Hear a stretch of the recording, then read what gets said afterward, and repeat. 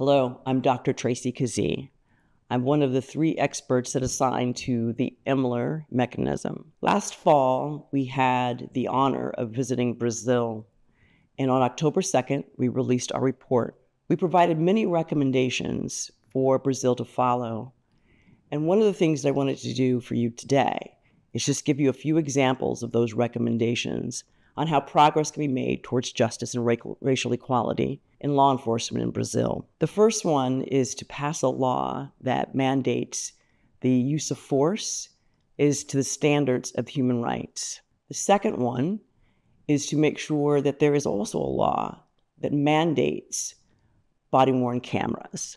And finally, we should also have a law that recommends victim-centered reparations for those who are survivors and families of survivors. When we visited Brazil last year, we listened to over 100 testimonies of victims and their families. This message is for you.